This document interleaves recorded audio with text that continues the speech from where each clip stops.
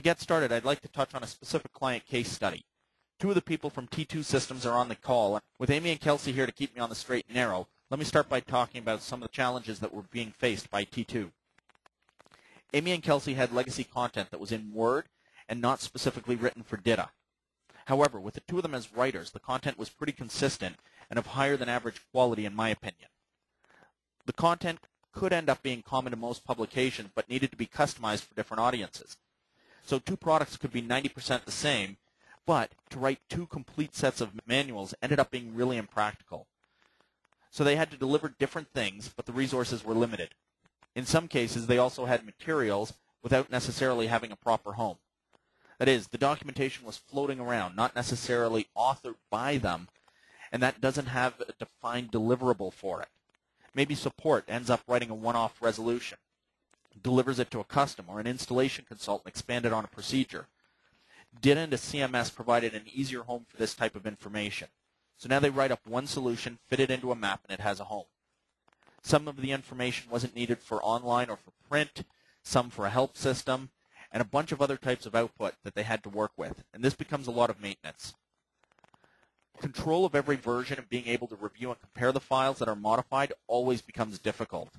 Think of your own environment. Instead of having, say, 18 different folders with 43 revisions and hundreds of file names, content could just be better managed. They also had a challenge of getting started. Knowing that the differences between repository and the files, the content management system, and all of the various parts that work together takes a bit of time to get used to. The difference between the content portal, for example, as opposed to the knowledge base, could lead to some issues kicking in. It's sort of like trying to figure out the difference between a website and an intranet, or even the difference between types of trees. If all you're seeing is the forest, it gets difficult to tell if one of them is a specific type that you need to work with. So there's similarities and there's differences. Early on, the overlap of ideas may present challenges to making technology work. Add to all of this issues between writers and their audiences, reviewers, managers, clients, and so on.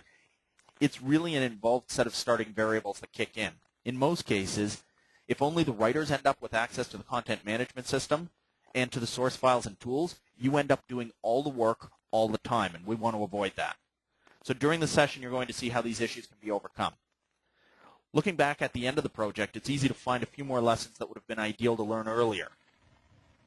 The learning curve can be steep when you try to do a lot on your own. I think it's safe to say that early on, the involvement of people like Scott, Ninad, and myself really made it a lot easier to move ahead at T2. But some of our conversations were limited to only parts of the team. It can be tough for an IT department to figure out what a CMS server does without regular interaction with the company behind the tech. Regardless of what IT might think, get them talking to the vendors sooner, not later. In any type of a publishing environment, there's going to be issues that come up. Be aware that as you continue to push boundaries, new things will pop up. T2 has a maintenance plan for support, and every month I talk with the two of them for a couple of hours just to touch base, troubleshoot, offer tips, and see how things are going. When you try to do everything at once, there's a significant, if temporary, loss of productivity. Management may want to think that you can just, slam the documentation into a CMS and everything works, but they tend to get surprised at the amount of work that's involved. This project was a complete rework of how T2 produced and published documentation, and DITA and Structured Frame aren't anything like what management has experienced before. The result was that the two of them couldn't really start to get the effort through as far as what's involved to management until we were able to do a collective dog and pony show. So, in spite of all the information work that had been done in advance, there ended up having to be a presentation made to management, and it had to be as much live as possible. And that's what you're going to see here, a live demonstration of the products.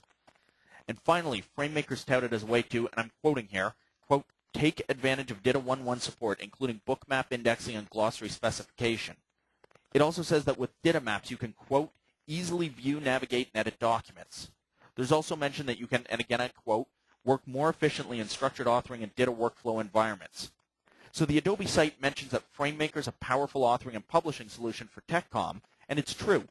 However, like all good marketing, there's a lot happening behind the scenes that you may not know about up front.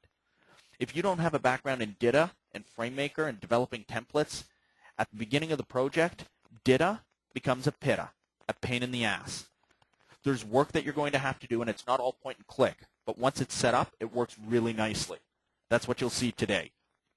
The net results speak pretty much for themselves. At T2, there's better overall documentation being produced. The reader gets a clear and consistent message in part because of the DITA and the CMS implementation. The content can be reused so that nobody has to write the same thing twice. There's a reduction in overhead for the writers, and yes, they did have to change some of their writing approach. The reaction to the knowledge base, which you'll see today as well, has been very favorable.